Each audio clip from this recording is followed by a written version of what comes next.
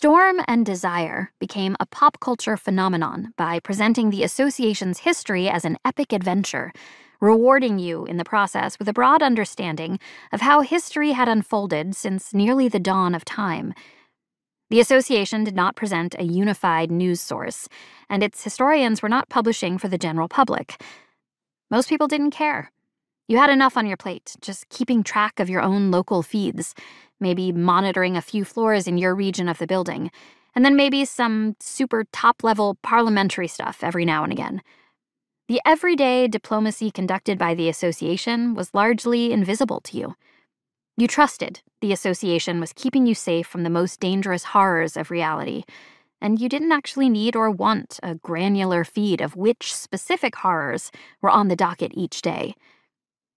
Inside the building, these horrors might emerge anytime elevator doors opened on an undocumented floor.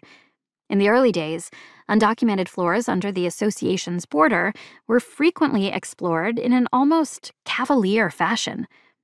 Then, one exploration team opened an elevator into a pocket dimension that had been totally consumed by a vast evil consciousness, which quickly escaped into the building at large and subsumed the lives of over 30 billion people across approximately 425 floors before security found a way to poison it. Since then, the association operated under a strict policy of non-intervention. No admittance was allowed to undocumented floors. If the inhabitants of an undocumented floor found their way into the building at large, any effort to contain them was fair game until diplomacy was possible. The association had only managed to properly document around 4,000 floors of the 50,000 it theoretically policed when the policy of non-intervention was implemented.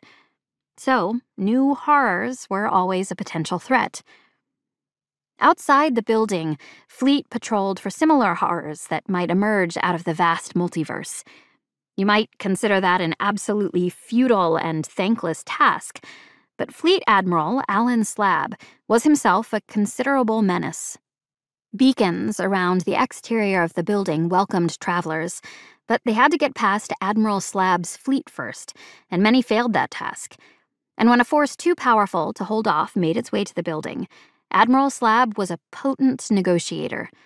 When a planetary hive mind calling itself Engine of Creation responded to the beacons, bringing 30 entire worlds in tow that it had captured and absorbed into the hive, Admiral Slab only needed to annihilate one of the enslaved worlds and all its inhabitants before reaching a truce.